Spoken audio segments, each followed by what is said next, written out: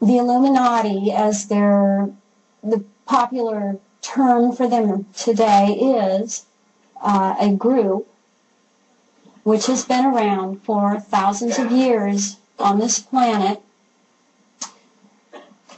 They came from off of this planet and interbred with humans. They are reptilian. They have their chosen bloodlines, and they continue to try and keep their genetics pure and interbreed with these chosen bloodlines. These beings are part human and they are part reptilian. And they continue to run the planet. They are our world leaders, and nobody at this current time who is a government leader is there running the countries unless they were put there by them or they are one of them. Bloodline, in my particular case, I was a slave. And to them, most of humanity, or all of humanity, they consider inferior. They consider humanity a resource to be used for their purpose. They are at a time, a very important time right now, when they are working with some new energies on this planet that they don't work well with. So a lot is coming out into the open, and that is higher law, that it must come out into the open. And they are under higher law also. I was chosen for what I did and for my involvement because my family was bloodline. My mother's family, all I knew growing up was that they were Irish for generations, not even any brown-eyed people among them. My mother, her sister, went back to Ireland and researched the bloodline, the family genetics, in the early 70s. And I was told that the original family on the father's side actually came from the south of France. Now, anyone that has done any reading from some well-known authors at this point know that southern France plays a major role in this. That is the source of Merovingian bloodline. On the other side, in her family, it has been told to me that her mother's father was a ritual statistician with the Quaker Coronati Lodge, and he was one of the founding members. That lodge is very involved at a very high level. On my father's side, I have been told that his father, and I have seen the papers, that he's illegitimate. I have also been told by a number of persons approaching me that he is an illegitimate Rothschild. Now, I was always told that that bloodline was impure. The Rothschilds are not looked upon within the Illuminati as a pure, high bloodline. They have a lot of arguments among themselves as to the purity of their bloodlines.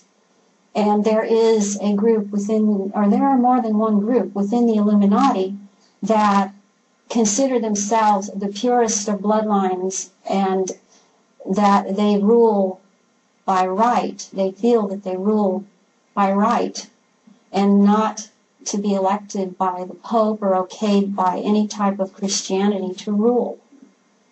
So they have many disagreements, discords, and arguments among themselves. And that is a weak point with them, that they cannot agree, and they have big egos. And that is where they will eventually catch themselves up with their ego. I was chosen because of the bloodline, and I was chosen because I have psychic ability. This was tested out and shown when I was a very young child, about age 3. When I was 3 years old, I was causing objects to move without touching them. This is an ability that they look for. It's not important that you can move objects. That's not the important part. That shows that you have the psychic ability, which is what they look for. Because reptilian bloodlines, in a way, they are very psychic. They can read any of you and know what you're going to do before you do it. And they're not to be underestimated that way.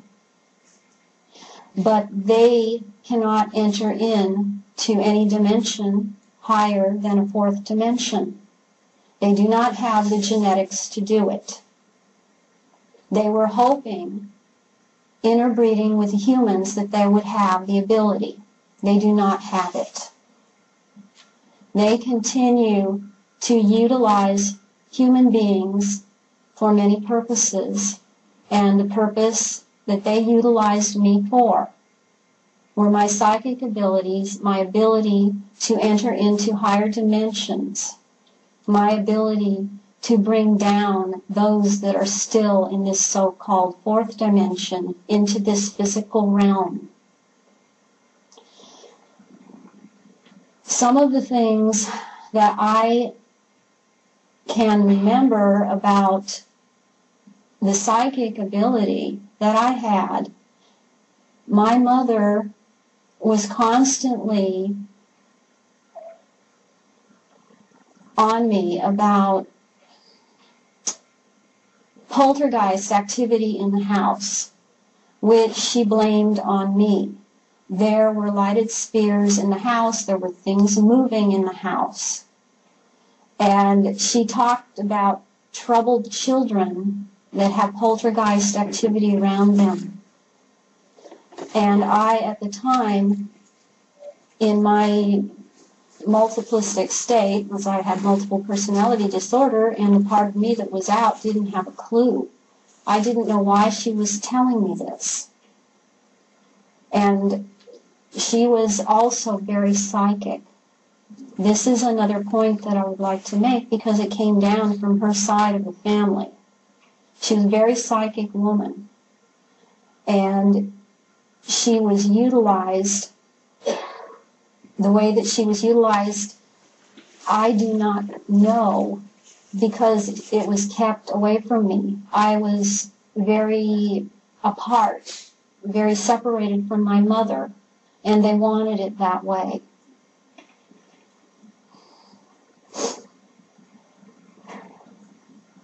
I have seen others that were also very psychic, and this is something that they are the ones that are the forefront, the pushing source for a search for psychic people. I can remember telling people things that I knew that there was death around people. I would tell them, I see this. I see that you're going to come close to death, you're going to be in an accident, and this would happen. This happened with an art teacher that I had. I was taking oil painting lessons, and I told her that. I can actually remember I was in nursing school, going in and laying hands on somebody, and they were actually, the next day, left the hospital. They had been very ill. And I was